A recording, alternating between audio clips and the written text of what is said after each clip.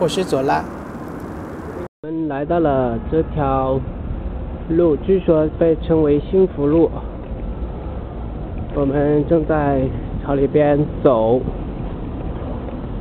我到现在还不知道为什么把这条路叫做幸福路，我想等一下应该能够找到答案吧。终于知道为什么叫幸福路了，原来这路牌叫幸福路，但据别人说这幸福路上住的是说没多的，但是我的心情吧。你这希望能成功出，心情真的，我出来的时候没有这个什么，这不好意思要你钱，没事，哎，我能够理解，没事，拿上了啊。这个。拿上了，买饭的时候。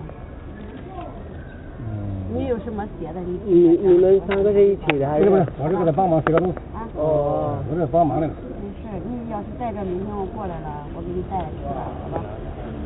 他是遇到什么问题了？工伤问题，他现在是工伤问题，现在不能解决，不能落实一关的占用，就这件事。骗你是吧？就他们当地是的，你不能落实的。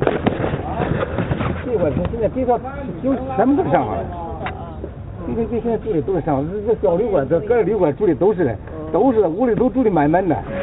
这南边还有个小上访村，3块钱一个晚上，住一晚上，大户。就像邻居，都背不了对不动，这个放背太多了这个地方。你们这个是你的那个情况是吧？你们为什么要来上访呢？当地政府不给你们解决吗？不解决成那样，他不解决。那他为什么不给你解决呢？他就是不想让你解决的。你这个解决这个钱嘛，他在拿钱呢。不得钱嘛，有考虑这个经济问题了，哎。那是什么样的信念让你坚持在这边上访呢？然后生活条件这么苦，是什么信念呢？我说用什么信念支撑着你这么长期来上访，然后？没办法，就那一个人家一名生活来源，那你不是不找人吗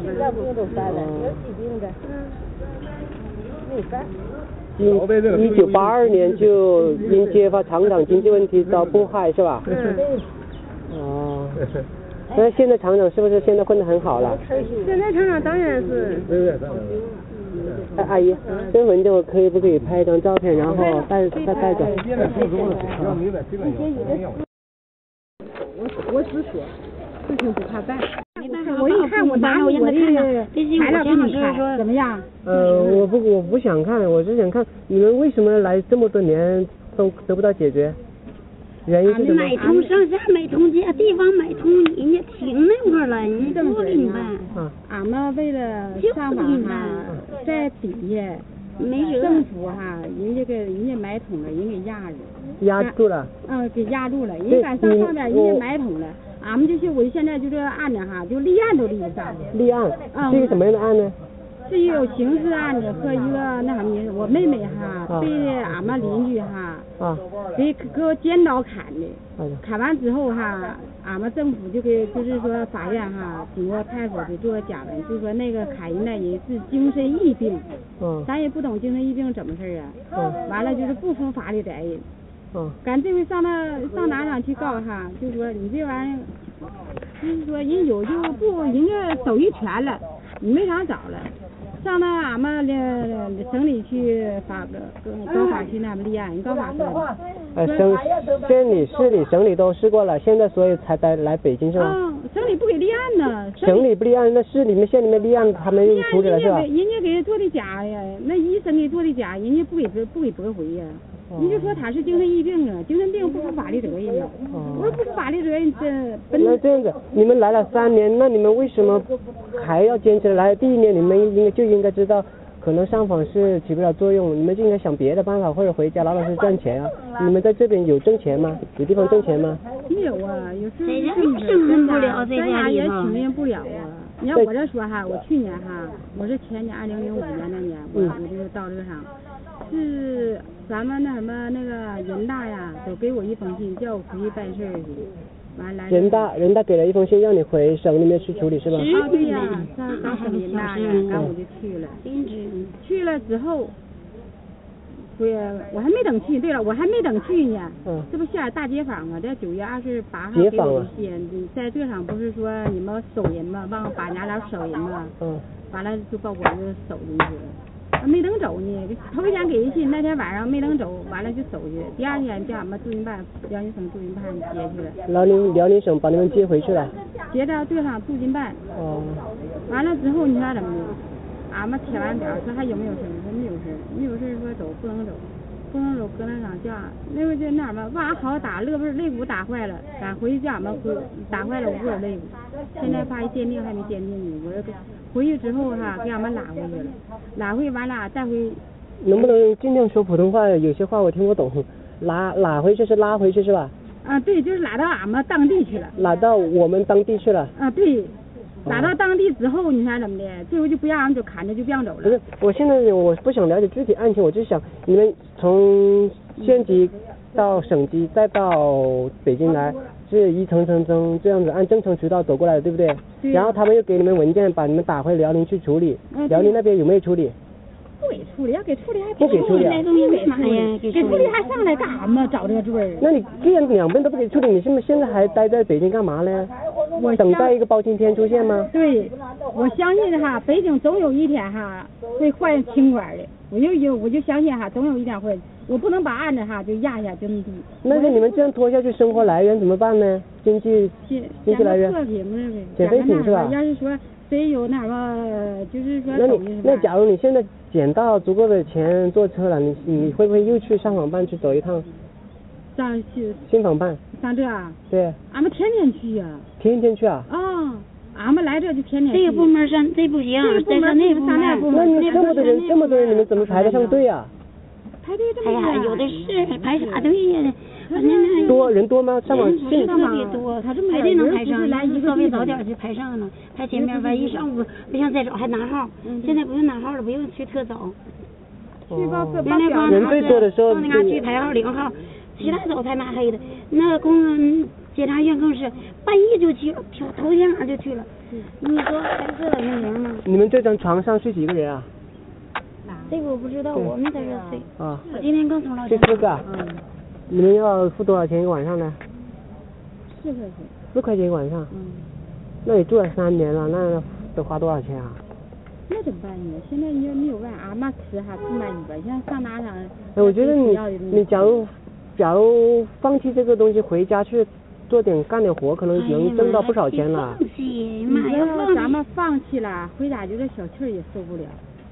人家这么说，就不放弃，叫你放弃了。你说现在你有时候一个月你去登表填表1次，这1次之外不让你来了，一到周一到周五，哎你不受害，一到也受害轻，不是那么那啥的，轻微一点的，都一到礼拜5、礼拜6要开始礼拜天，这几天不上班，你都跟家了，你才不上班了，政府更害你呢。那他就说算了，老大了，在这当中他都害你。你听我说呢，我哈搁那啥，我那阶段我咱们隔产差，咱回去挣2个钱再回来哈。等到回去之后哈，人家给你砍上了。就砍着你不让你走。看住了，监视你居住。完了之后你寻你不走哈，人还这么说。你找了这么多人，你们有没有想过干脆同归于尽算了，跟那些仇人们有没有这样想过？所以你就干脆那。对，跟他们同归于尽，杀掉他们，然后你们也死掉算了，有没有这么想过？反正要在关键时刻是有恨你是有那么点儿，没有。当你绝望之后，你会不会这么干？那就看看到什么一步了，到哪步了。我随便说开玩笑的。好了，我们再走一走看一看啊。那就看到哪步了。学生是外国的学生。我肯定中国的，中国话说这么好，人外国人有。我就是说，如果外国人我绝对不会，我跟你讲的，就是我们中国的事情就由我们中国人解决。就是外国人的，我绝对不要你照相，我因为说搞得不好，晓得吗？就是中国有再大的冤屈，我们中国人可以解决，因为温家宝基本上还是这样，我们就是要一个证。知不知道？拿中国人，知不知道？你看我们现在是进来说，你看我们，你们这些。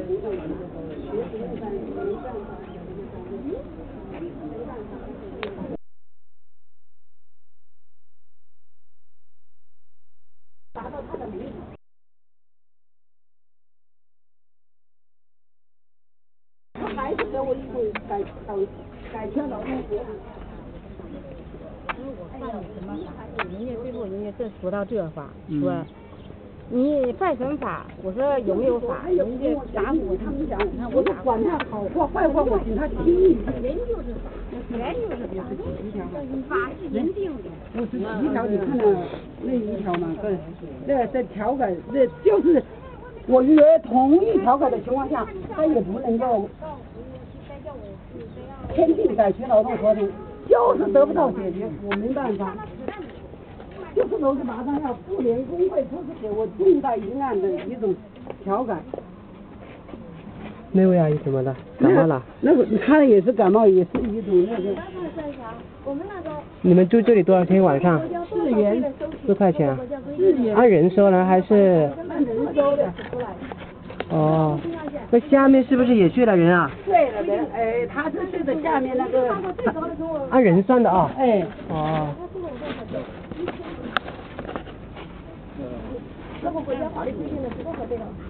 哎呀，我跟你讲了，我就说，我真的，这葱好香啊！好香啊！我真的10天，我们有也没得办。我说他连这一点他都做不到，他们在判案当中公正吗？我说我没办法，我真的烧火都烧不倒。我说没办法，吃馍馍吃下去嘛。现在我们中国就是没办法，他爸爸为了他。现在有收入吗？我有收入，我有退休费，晓得吗？但我女儿没办法，在这种情况下，没办法的情况下，我妇联工会他给我出了证明，就是那个法院的一关说不过去啊。我说要么这是法院的错，要么是人大妇联的错。你们既然正常渠道没有用，你们干嘛还待在北京啊？我不到北京我办，要是我跟你讲了，要我不那个的时候时效了，那又约法难的打了，非要2年。哦，要有个上诉时效是吧？因为超过了2年就不能上诉嘛。超过2年不能上诉了。哎。就是想在那个事情的结果啊。那我的案子比他的案子。应该只要立了案的话，应该就行了嘛。没立案就是你应该有个立案期吧。他不是的，超过了2年不能立案，晓得吗？我不太清楚。你看，我人大妇联工会都给我出做的报告都有，晓得吗？不然我还不得来的。我就是为了证实妇联工会是证实了公道的。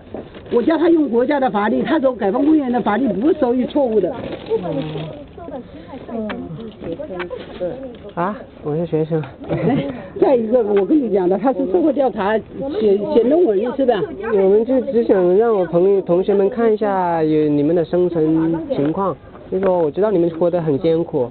对，你看180条。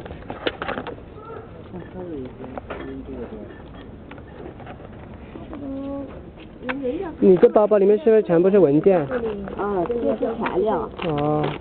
材料。哎呀，我们大包小包这样，我跟他聊一下，因为我不懂法律，我不懂案情我不看，我就想了解一下你们走了哪些渠道，是不是这种省级是，然后一路走上来走到北京，然后再得到信访局的折下去，信访局给一份文件到省级信访局，省级信访局再发到市级信访局，是不是这样子的？不是的，我跟你讲的，首先呢，他跟你讲，走到哪一次他都不管。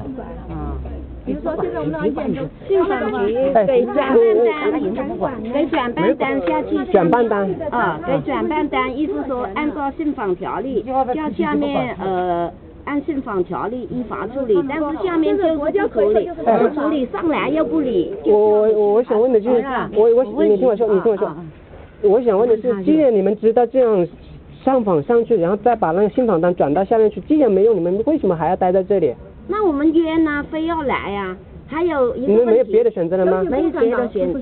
你们还是相信共产党实事求是是吧？同学，就是那点。还有一个问题，关于法院的事情，就是不讲理。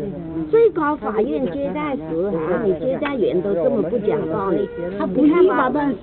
我一个民事案，就是从1审、2审受不了，1审、2审他能够判我诉讼时效。再审呢，再审就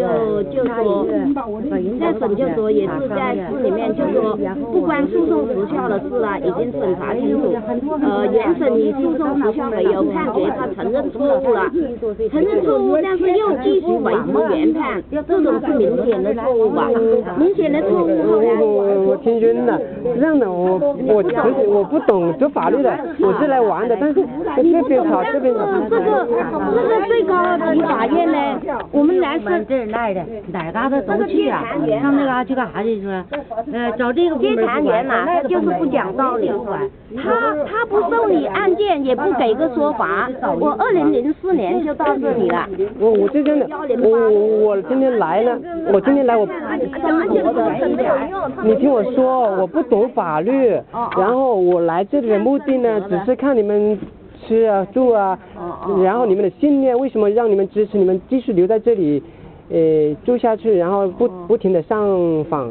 我们的意思就是你听我说，我想了解的是政府的这个正常渠道是否能够帮到你们，如果你们相信他能帮到的话，你们有理由继续留在这里，如果不相信的话，你们应该马上走。对，我是这样想的。我跟你讲，我们肯定相信党啊，我们真的是依靠党，没有党，我们觉得住都不能住在那里。为什么不能依靠自己呢？自己还是老老实实赚点钱啊，然后多赚点钱，然后多赚点钱，然后用更好的办法来跟那些跟你们作对的那些人然后跟他们继续斗争，因为你要赚到钱才能继续。不是，我跟你讲啊，我就是那样理想的。我说只要共产党在，我必定要把这个官司打赢。我们打官司也是推进社会前进，第一是反腐败，我们把腐败打好了，我们国家的就国家民强嘛。我们这社会这么和谐，还要反腐败干嘛？我开玩笑，我是开玩笑。实际上从你们这里我看到了不和谐，所以呢，这个和谐被掩盖了，所以我专门就过来记录一下你们是怎么生存的，然后看这和谐到底是怎么这个不和谐到底是怎么产生的。因为我发现你们不和谐之所以产生，是因为信访办他们根本就解决不了问题，他们这正常渠道根本就是没用的，摆看的，对吧？对，摆看的。不是的，摆看的，对吧？对。哦。现在政府就不讲理。我跟你讲啊，昨天有个外国人也是不证明他都不承认你自己啊，特别不讲理，不知道你他的因为说这个。那你看我们的法律需按法律需办事嘛，是吧？因为是国家的法律需嘛，是吧？学生是记者。我是玩的。是上访村的厕所，然后这里面有个坑里面有个人，墙上有个字，请大家自觉保持卫生，人多坑少，题库就走，3-4分钟题库就走。这里一条长长的巷子，这里住了一户人家。这条路的话，大约你看这样子过来1米宽吧，然后这有一个。好，我走里面走进去再说，你在外面等我，好，我马上出来。你们在外面等我，我就马上出来。这里是上访村，这里面有无数的人，请问你是上访人吗？我不是。哦，不是，我随便问一下。每个人，好多人提着一个口袋里面都是文件。这位先生提着一个包，里面肯定也是那种上访的文件。然后这里是原住民还是？来过一下。哦，请问你是上访的吗？是，他是上访。我不是上访的。啊，没事。老板是吧？房东老板是吧？我随便拍一下。拍什么呀？哎，你干嘛呢？上这儿拍的？我问你干嘛呢？哦，不是，我来看别人上。你开出名院里家里干嘛？我不是故意的。不是你干嘛的？我不是故意的。大学的。哎，哪的？我是大学生。你大学生。我拿着大学生证了。哎，我叫我同学过来。拿了，我大学生。我大学生。你别把我。刚刚遇到一件事情，一个北京人，他认为我把片子拍出来放到网上卖给外国人，他说我不是中国人，太他妈可恶了。刚刚那个人以为我是什么间谍什么，丢中国人的脸啊，还是我拍的不该呀，我觉得这太不可思议了。那管闲事的，吃饱穿的，啥都能弄。他到底是本地人还是什么东西人？吃饱撑着的。啊。好，谢谢你们啊。啊，这个我看到了北京为民青年。